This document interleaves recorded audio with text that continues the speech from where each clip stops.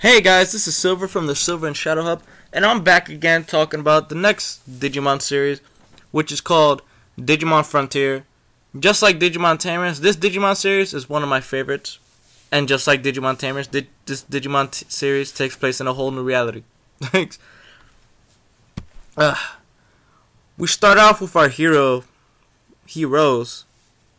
Takuya, Koji, and I forget the other names. Basically, normal kids, normal life. No human on the planet knows about the digital world or anything like that. They're all doing their normal thing. Out of nowhere, they get summoned by a strange voice to go to the train station and take the train. And just like that, they listen to the voice and they all take the train. Not the same train, I think. I don't remember. I haven't seen it in a long time. But they all get on the train. And that's where they all meet each other, on the train. Once they get on the train takes them to the digital world, where they all look around and honestly they freak out. Just like Digimon Tamers, this Digimon series, it's way different, and the Digivolution is way different. This show, instead of training your own Digimon, they actually turn into Digimon, which I find is fucking awesome. They can turn into human spirits, which is basically Digimon that looks humans, or they can turn into beast spirits, which exactly how it sounds, Digimon but beast-like looking. And once they arrive there, they, well, do their mission. Save the digital world.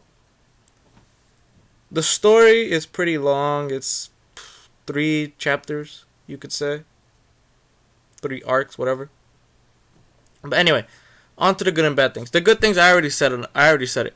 I love the way they digivolve. It's completely new, just like Tamers. Completely new heroes, completely new timeline, all that stuff. Another good thing I like about it, like I said, the digivolving. They, just like every Digimon, they go from regular digivolve to the mega evolution. And in this one, they actually do a fusion evolution. Just like the rest of the other ones. Another good thing. I think that's it, really.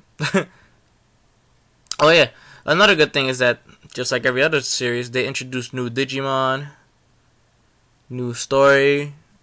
They have fun sometimes, instead of, like, most of the time, yeah, they go on their adventure, but most of the time they take a break and they have fun. Some of the characters develop relationships with each other. Not like date each other, but like some of the characters become good friends with each other. At first, they don't like each other, like, because they don't know each other. But yeah. And I will point out there's only one girl. Alright, now the bad things. The bad things, I don't really have any bad things for this series because I really like this series. In my own opinion, I don't have any bad things. I'm trying to think of one. Oh, the bad things is this, like, if you've watched Digimon Adventure 1 and 2, you can tell those 2 series, they were fun, yeah, they were cool, but at the same time they were dark. Like, Digimon would die, bad stuff would happen.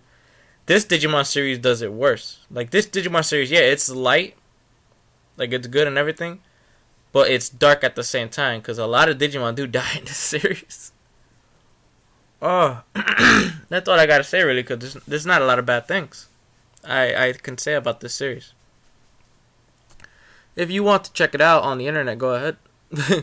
That's all I gotta say for this Digimon Frontier. I will see you later. Bye-bye.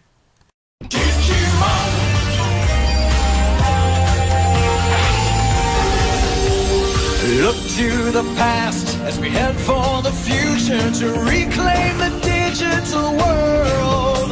With faith in ourselves and trust in each other.